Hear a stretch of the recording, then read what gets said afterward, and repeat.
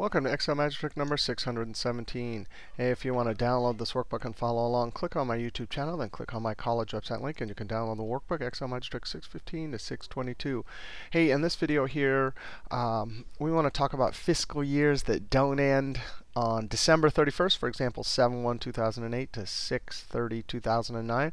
We want to do year over year, summarize the yearly sales for this non-standard fiscal year, and then do year over year calculation. Now, I did a bunch of videos 610 to 614 or over all sorts of variations and problems with calculating year over year. This is another one. Fiscal year not ending December 31st.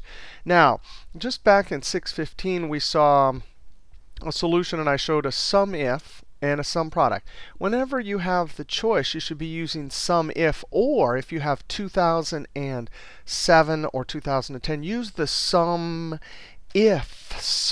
function. And the reason why SUMIF and SUMIFS are better than SUMPRODUCT or SUMArray or database functions, if you can use those, is because it calculates faster. All right, so we're going to use SUMIFS. I'll show you SUMPRODUCT too, just in case you don't have the latest version. By the way, I'm using 2010. It just rules endlessly. You got to get it. Amazing. All right, sum range. We're summing sales. Just we have a unusual fiscal year, so I'm going to highlight for the sum range that cell, Control-Shift down arrow, and F4 to lock it. Comma. Now, fiscal year that ends, because we could use, in some of these videos here, we use the year function. It was easy to extract all the 2009s or all the 2010s.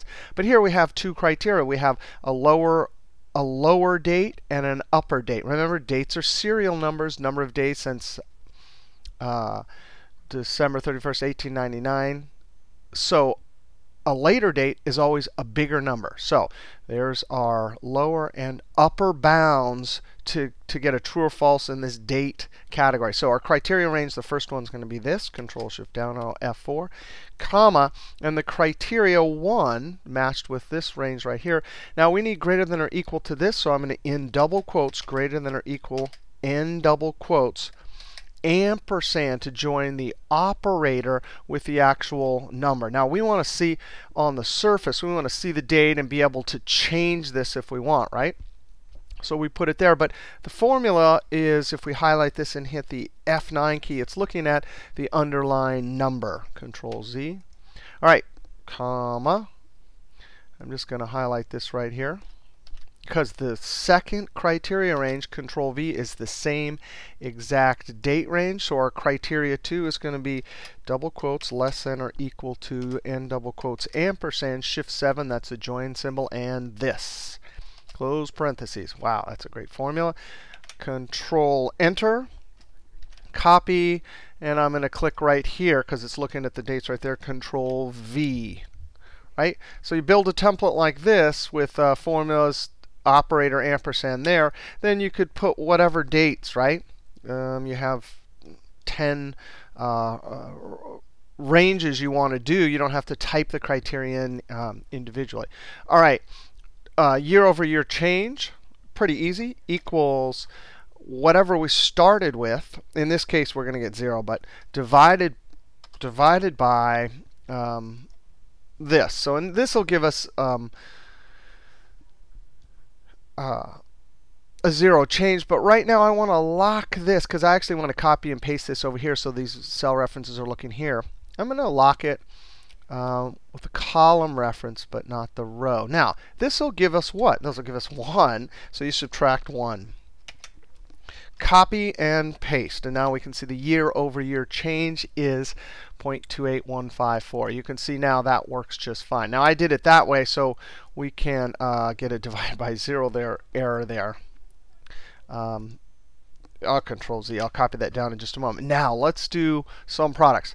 Remember, if you're not using if you have 2007 and 2010, and you're worried about calculation speed in your spreadsheets, and you're not using SUMIFS, you should. It takes a little bit getting used to. If you're used to doing SUMPRODUCT or something else, you have to get used to joining this like that, all that kind of stuff. But get used to it because it's faster calculating. SUMPRODUCT It's very similar, and we will see we can compare and contrast. We need the same three ranges, but it's going to be we're going to create our own trues and falses instead of putting the criteria separate into an argument. First array, well, I'm just going to do the same column right here.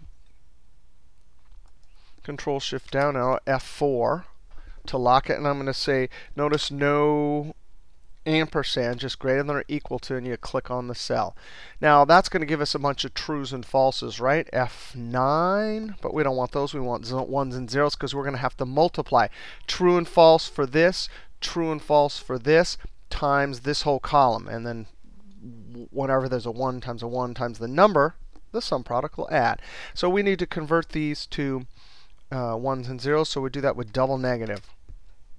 There's lots of ways to convert trues and falses to ones and zeros. You can multiply, divide by 1, etc. But that's the fastest calculating. Now I'm going to highlight this whole little piece right here. Control C, comma, Control V. And then I'm going to change this. I'm going to say less than or equal to, less than or equal to the upper date. So we got that, the second array of trues and falses.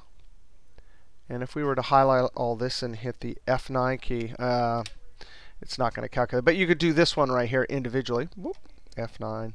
You see it's a bunch of ones and zeros. Control Z. Same with that one. The only when there's a 1 and a 1 here will it get the true for both. Now the third array, simply this, Control Shift down arrow F4, close parentheses, and then Control Enter. Copy,